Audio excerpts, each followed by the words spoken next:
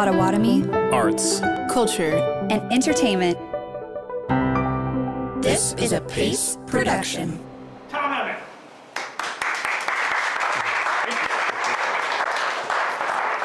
Well, good evening, ladies and gentlemen. I'm very, very pleased to be here with you tonight, and welcome and hello to everyone viewing us on Facebook. My name is Tom Emmett, and I'm with the historic General Dodge House. I've been with the Dodge House for about a year and a half, and we are in a period of a renaissance there. So if you haven't visited the Dodge House lately, you need to come back and see us again. And what we should be really applauding for tonight is the privileged position we are in, not only to have amazing history in our community, but to be able to see it and to see it through the lens of George Simons. And we're privileged tonight also because the last time so many of George Simons' paintings and drawings were in one place was in the early 60s. Before that, the early 20s. And before that, as much as I can tell, the 1890s. So we're talking about, this is a generational, a once-in-a-generation opportunity to enjoy this kind of art with most of it being together. And it will inform us about our heritage. And when we learn about our past, we can really live in the present, and we're guaranteeing a better future. And so I'm really excited for all of you to see the art for the first time or again after we talk a little bit about George Simons. First, let's talk about what folk art is. In contrast to fine art, it's characterized with a bit of a naive style, and it doesn't follow the rules of proportion or perspective, which is in part what makes folk art so charming. Detail matters. The human person matters. The emotive experience of the person matters. And so in many ways, I think folk art is among the highest art, form of art we have. And George Simons was a folk artist. We can tell a lot about his milieu based on his paintings. And George Simons was probably a genius. No formal education in art, no formal training in how to read or write. In fact, later on when I read excerpts from his diary, I will read them exactly the way he wrote it out. And every now and then I'll share with you some of his very interesting spelling. In addition, he could repair locks and guns. He was the cook for General Dodge's survey party, particularly with the Trans-Iowa Railroad and for part of the Transcontinental Railroad surveys. He loved to write poetry, even though, and don't tell him I said this, it's not very good. He fought in the Civil War. He went to Pikes Peak looking for gold, and his time in the military took him all around the world, as far south as Panama City. He saw and enjoyed Yosemite National Park before John Muir stepped foot in it. And he also loved theater. We have this very interesting picture of George Simons in the theater. We are debating at the Dodge House whether or not the person holding the knife is a man in drag or a very robust woman. But who knows what's going on in that scene? It almost looks like it could be a Greek play. We're going to spend most of our time tonight looking at the images of George Simons, and this is a typical one. This is called a stop on the way, a stop on the journey with a traveler. You can see the hens in the background, the fence, the bluffs, and beautiful, beautiful images. This is one of my favorite as well. I'm going to tell some of the stories behind the paintings and the drawings. So my goal is by the time you're done with this experience that when you see the paintings and the drawings upstairs, they will speak to you far more. And this is General Dodge and his father's and his brother's homestead on the Elkhorn River. General Dodge had a good idea where the Transcontinental Railroad would go since he was surveying for it, and so he bought land near present-day Elkhorn, Nebraska, knowing that that's where the railroad would go. Unfortunately, some of the board of directors with the UP had a different idea, and it curved south to Bellevue. But Dodge didn't get to stay on his homestead for too long. Unfortunately, intertribal conflicts between Native American neighbors, as well as conflict between the white settlers and Native Americans, led Dodge and his brother and father to abandon their claims in Elkhorn, with crops still in the field and many bushels of harvested corn in the cabins. They literally walked away. And they walked away to a young town that had just been laid out a few years before, and that's Omaha. And so this is where Dodge and his family lived for a year after they abandoned their Elkhorn claims. And they endured one of the worst winters we had in the 19th century and suffered greatly. And they decided to retire to the comparably civilized town of Council Bluffs the next year. Again, folk art, we can see here George Simon's. It's a pretty rugged painting. The perspective is strange, yet it's charming. But George Simon's would also show a lot of technique and a lot of use of color. So here we have an image of Yosemite. And look at those beautiful colors. Here the perspective is much deeper, and we have the buffalo on the bottom. And I always thought that this was Yosemite Valley proper, but it occurred to me this morning it's Hetch Hetchy Valley, which, as you may know, in 1916 was flooded by San Francisco to give San Francisco drinking water. And they say it probably killed John Muir because he fought to keep it. And just look at the beautiful color and the beautiful perspective. I can almost hear Bob Ross.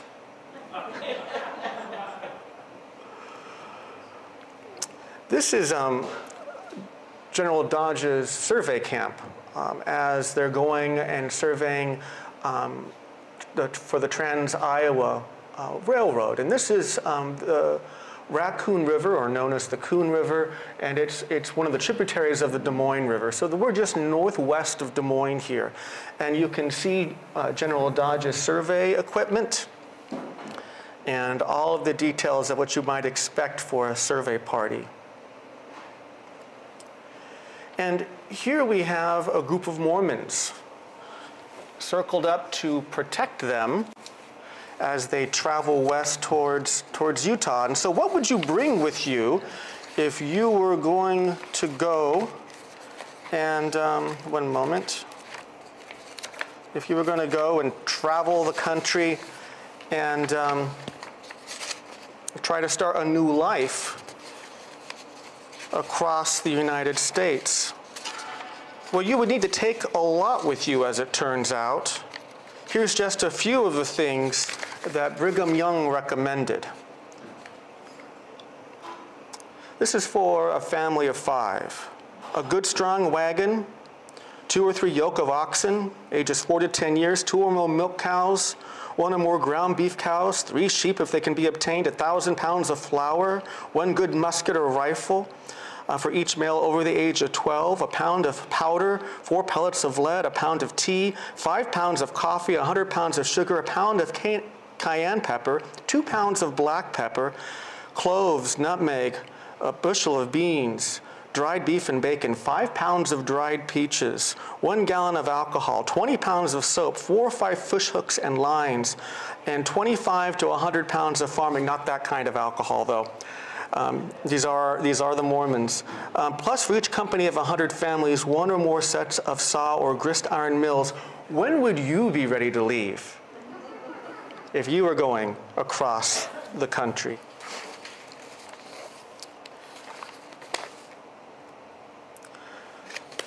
Some of the images that Simons provide us are charming, pastoral. This is almost relaxing, and it gives us a sense of real beauty of the area. But this is the reality of what Omaha looked like in the 1860s. This is a view from the Council Bluffs side. And one of the most delightful paintings that you'll be able to see upstairs is this large image of Council Bluffs from about 1855-56. And remarkable, remarkable. Not much of it survives Not much of Old Council Bluffs survives today, but it gives us a sense of how it changed over time, and an image of a drawing that he used to base the painting on. It's a little easier to see. We can see Fairview Cemetery up on the hill. We can see the end of wide Broadway, ending there with the Ocean Wave, that brothel that is now occupied by the Methodist Church. And this is right on the frontier. In a moment, I'm going to show you what Omaha looked like during that same period of time from Simon's perspective. But Council Bluffs grew very quickly. Here we have Council Bluffs in '67. Look at all of the activity we have. Could you imagine turning around your wagon? And just a few years later, in the 1870s, now is coming into play. And meanwhile, in Omaha, we have, and this is a painting based on several drawings, called The First Mail Carrier, and we'll get some close-ups. But in the background, you can see early Omaha, which was laid out in 1854 by the leading citizens of Council Bluffs. For those of you who are Iowans or Council Bluffians, if someone from Omaha gives you a hard time, remind them who laid out their streets and sold the first lots. You're welcome. No chip on my shoulder there. Here we have a close-up of a letter being delivered, a dog, a cabin in the back, teepees on the side, and here an image of early Omaha from just after 1854. Its population was initially around 1,000 people at this time, and that includes some of the cabins from around. And here's a black and white hand sketch image. So Simons would often sketch his drawings and then years later do a painting, or vice versa. Indeed, N.P. Dodge had Simons copy a number of his images. And here's another close-up of the Missouri River, a steamer. And here is Omaha by 1867. Look how quickly it's grown. There's a fascinating quote here that I'd like to read from one of the earliest historians of Nebraska. He writes, "The history of the settlement of Nebraska is the reverse of that of other territories. It was not a gradual filling up. The ranks of civilization did not advance in succession. First the hunter, then the trader, then the farmer, then the merchant, and last the capitalist and spectator. They all poured in together." And so that is typical of and explains why we had such rapid growth. I suspect this painting comes from his time in California. It looks like those are redwood trees being harvested. And it's a remarkable image. And why I pointed out tonight is this is an example of a cleaned painting. Before it was cleaned a few years ago, we didn't know there were rocks down there. And indeed, we hope before too long to get this painting as well cleaned. And hopefully it will. But you can see it needs some work. And if we look carefully, we can see a picture frame on the floor, a stump, some metal. Again, the details matter. This is called a burial on the prairie. And I'm pretty sure the pioneer, the frontiersman there sitting on the horse, I'm pretty sure that's a self-portrait of George Simons in his older years. But probably one of the most interesting tales that we can share about George Simons is when he got invited on a buffalo hunt. So if someone invites you on a buffalo hunt, think carefully before you ask. They can be very dangerous. And so I'm going to read some quotes from George Simons' diary describing how he experienced it. He writes that, "I had become acquainted with a few Indians and the old chief Whitehorse and his family, they invited me to go up with them on a buffalo hunt. The Indians were on their march up the river toward, spelled T-W-O-R-G-E, their new hunting ground, their squaws and ponies trudging up on beneath a heavy load of provisions and camp equipment, where the young and old men carried nothing but their bows and spears and guns, and sometimes strolling through the woods in search for game. As usual, the women are doing all the work. We had nearly reached our destination when a sad event happened to me. The brush caught the back of my gun, which caused it to fire. The ball took effect in the shoulder of the Indian. He fell to the ground in frowning and welter, which means to welter is to lie in your own blood. Of course, firearm accidents happened all the time back then, much more common. We didn't have anyone teaching gun safety courses. In fact, General Dodge shot himself in the leg accidentally with a pistol he'd forgotten about in his coat.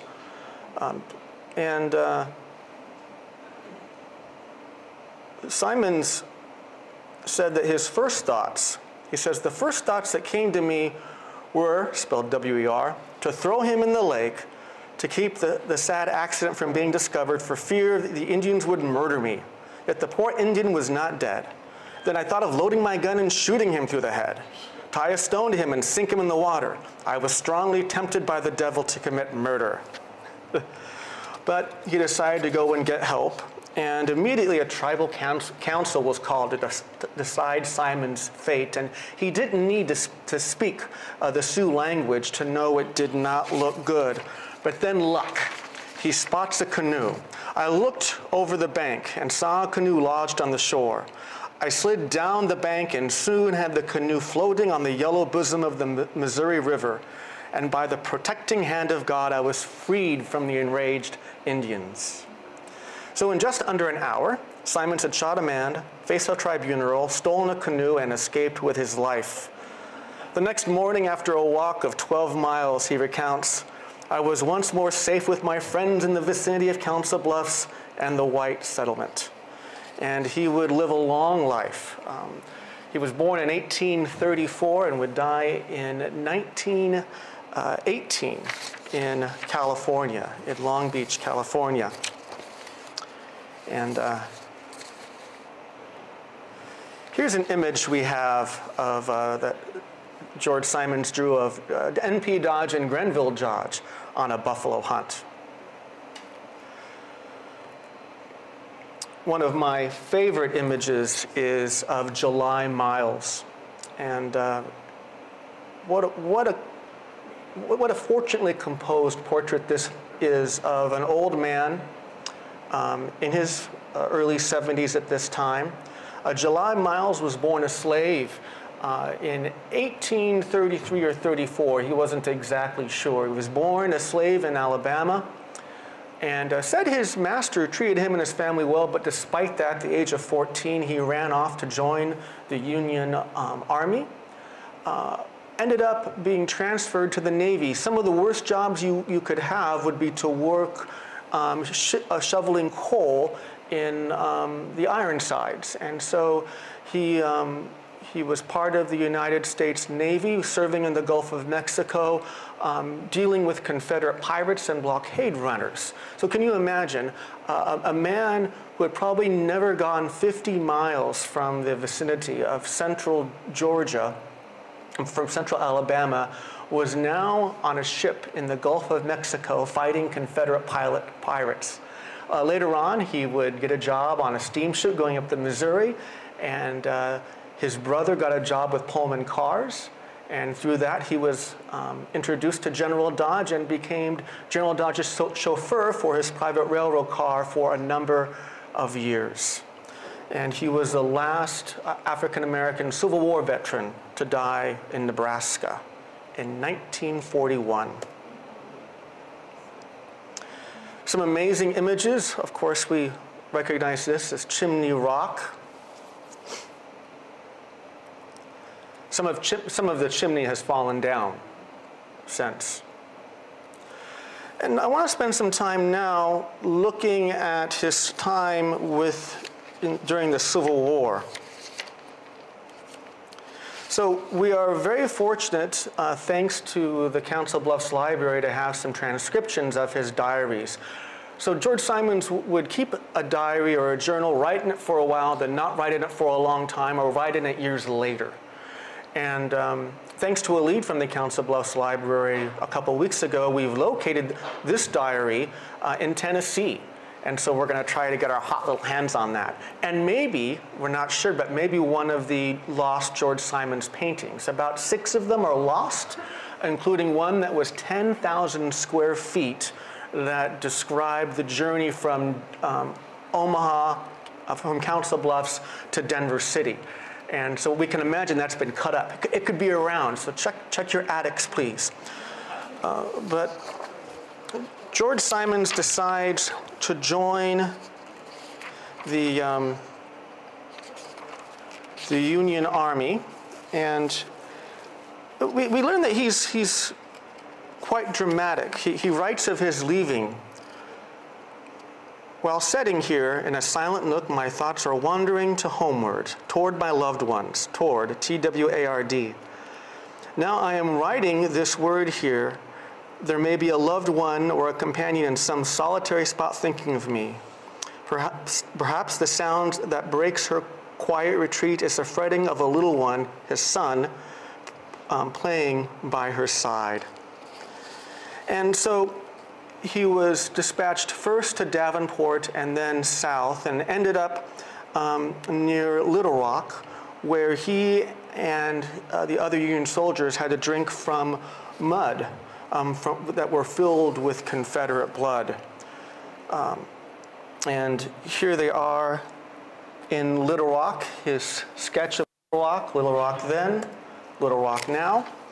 It's changed just a little bit, but that is the same vantage point. And I'd mentioned that he liked to write poetry, so let me give you a sample of his poetry. See what you think. Shelby on Winter River. Hark to the distant cannon roar, throwing thick by the shot and shell, on a White River distant shore, sending rebels all to hell. Shelby with its cannon set, and the cane breaks thick and tall. There are feet he thought to get, soldiers with supplies and all. But it caused him much surprise to see our gunboats rounding to, causing the Rebs to open their eyes, and into the woods they hastily flew. So I'll let you be the judge. But I don't mean to dismiss him in any way. This is a man writing poetry, writing a diary that had no formal education. And some of his phonetic spelling actually makes more sense. Now this is interesting. As they're in Arkansas, they come across a tribe of Cherokees who he says were of the wild Indian race but have now become civilized and are good farmers and own Negro slaves. But they've joined the Union Army. So this is one of the many things we see in the Civil War, and one of the great, what makes history so fascinating is we have Native Americans who've been terribly oppressed by white folk, who owned slaves but had now decided that they want to fight for the Union. Now I can't explain all of that, but that's the kind of complexity he was wandering in and that he had on his mind when he was painting. Eventually, let's see. These are the winter quarters that they occupied near Little Rock, so they would build their own quarters. Here are some of the locals. You can see a close-up. Oop, I'm sorry. Here is here is Fort Pike on Lake Pontchartrain. Hold on. No, I'm sorry. So here's some locals in Arkansas, and you can see on the right, no stereotypes here, a fellow sitting on a barrel of whiskey, playing a violin, with a woman smoking a cob pipe. Interesting. I'm sorry. Now here's Fort Pike in Lake Pontchartrain. So they get all the way down to the New Orleans area, and stay at that fort for a while. And you can still visit it today, and so that's what that image is. And then these are the ironworks where he would stay. That they turned these ironworks into a place for the Union soldiers to stay. And a picture from the period of time and then the ironworks, you can see he added an extra level. Sometimes folk art isn't about being accurate, but conveying the emotions of the place. Here we have Galveston, Texas. One of the earliest images we have of it before photography came. And Galveston, Texas would never look like this again because in 1900 they had a terrible hurricane that destroyed most of it. After Galveston, he makes it all the way to Panama City, Panama. We don't know why or what he was doing down there. But here's an image of Panama City. This part of Panama City is no longer inhabited, but you can go and see the ruins of old Panama City. So it's interesting to see his perspective and then what the remnants of those perspectives look like today. Fort Alcatraz in San Francisco Bay. On a separate trip, he went through over to California, and what a difference, huh? And here's Golden Gate Bay, and an image today of San Francisco with the smoke from the fires. And of course, North Yosemite or Hetch Hetchy Valley. I just want to share, before I wrap up and take some questions, a few other information about George Simons. Here is a letter that N.P. Dodge wrote to General Dodge in 1893, and he describes his impression of George Simons. While I have known George Simons all these years as a seedy-looking, penniless fellow, but sober and of good habits, I did not appreciate his artistic ability until one day he brought to my office a greasy-looking lot of sketches, and I at once picked out about 15 of them for him to copy for me. He remembered our farms at Elkhorn, and I sent him out there to sketch them and make them just as they looked in 1854. How well he has succeeded, you can judge. For 2 weeks he has been working at these sketches into the book I send you, and which I am sure you will value more than I do. He is equally skillful with the paintbrush and should copy for you on canvas any one of the sketches so as to look as natural and be a credible production for an amateur. I examined some of his paintings yesterday. He is as poor as the day you picked him up at Davenport, and lives in a 2-roomed, shackly frame house with one of his daughters on Upper Broadway. He just managed to get by, and that was about it. The 3 places that have the majority of the Simons collection are Pace, the Council Bluffs Library, and the Dodge House. The Dodge House is blessed enough to have this book of sketches that Nathan Dodge had gifted to Grenville.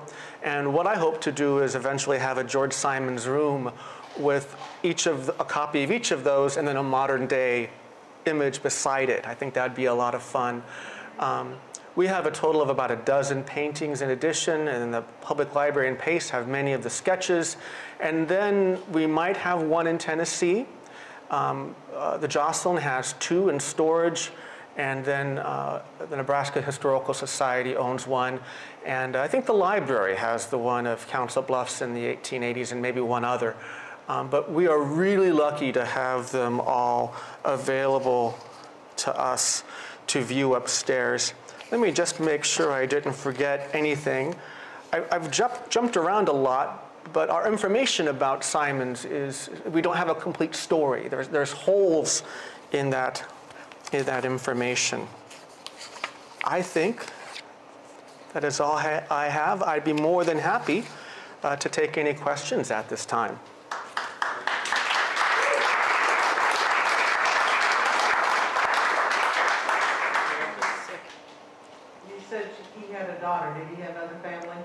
He had a total of 6 kids, I believe, but only 3 of them survived to adulthood, and his youngest daughter died in 1954.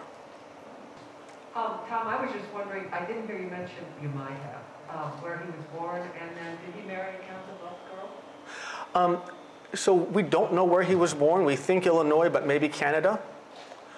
So which is interesting that we don't know that information. More likely, he was born in this country, but some people do claim that he was born in Canada. When did he come to Council Bluffs? Or do we know how long he was at? When did he come to Council Bluffs? So General Dodge hired him in Davenport, and then he worked with General Dodge as the cook for the survey crew and arrived first in 1853 or 4. 54, I believe. Well, on that, I want to thank everyone for coming out, joining us tonight for the celebration of history and art. And again, Tom, thank you so much. That was wonderful. My pleasure. Eloquently said and a beautiful presentation. So let's give him one more round of applause. And then,